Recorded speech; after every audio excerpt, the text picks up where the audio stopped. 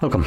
In front of me is a Samsung Galaxy Z Flip 3, and today I will show you how to enable and set up the portable hotspot. Now to get started, all you want to do is pull down your notification panel and look for the hotspot toggle, which for me looks to be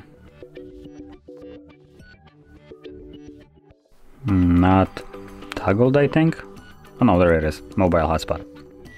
So once you find it, you can hold the toggle. This will usually quickly take you to the settings. I just need to first disable airplane mode, which for some reason is enabled. And now I can hold it and this will take me to the settings. Not exactly sure why you can't edit the settings while you're in airplane mode. It's not like you're going in here and automatically turning it on, but it's Samsung, so I don't expect much. So anyway, in here, we want to probably start off by selecting the password, or configure and then password.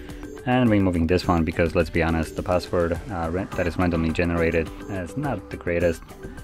So you can set your own. It does need to have 8 characters in length, at which point you will be able to save it. Now additionally, you can also change the name of the Wi-Fi right here that the device will create. And below here we have also the Wi-Fi band, so we have 2.4 or 5 gigahertz to choose from.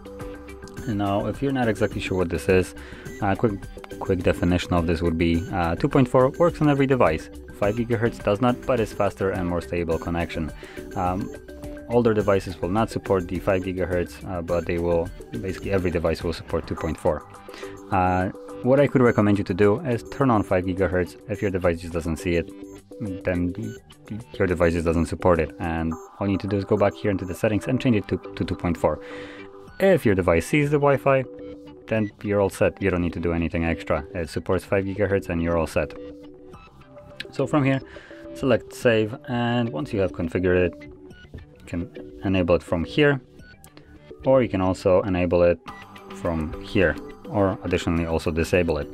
Now I do recommend you to disable your hotspot when you're done with it, because it does consume more of your battery life, and this device doesn't have much from start off with, so yeah. And all you need to do to disable it is click on it again like so, and now it's off. So if you found this video helpful, don't forget to hit like, subscribe, and thanks for watching.